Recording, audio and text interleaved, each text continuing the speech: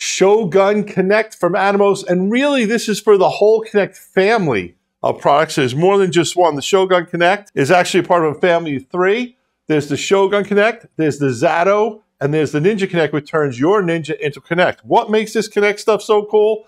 Folks, what makes this Connect stuff so cool is it adds 3 features for remote production, remote workflows. Live streaming to Facebook or YouTube RTMP streaming. We have Frame.io workflows into Adobe Premiere. That means you could be shooting, having the video recorded, the hero footage on your Shogun while transmitting proxy footage to your editor remotely anywhere in the world through the cloud, where you can immediately start editing those files to be doing his work.